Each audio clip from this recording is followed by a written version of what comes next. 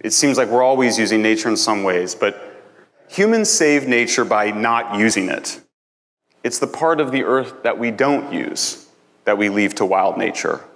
Humans use about half of the earth, half of the land surface of the earth, the part of the earth that's not underwater or under glaciers. Of that half, about half of the human impact is meat, or 24% of the earth's surface. Another 10% is crops. Another 9% or so is for wood production. And this is really amazing.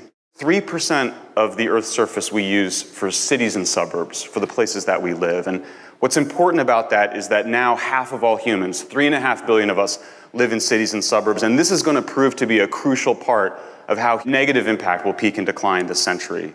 If we take the right actions today, the overall size of the human population and our overall negative impact on the natural world could peak and decline, not by the end of this century, but within a few decades.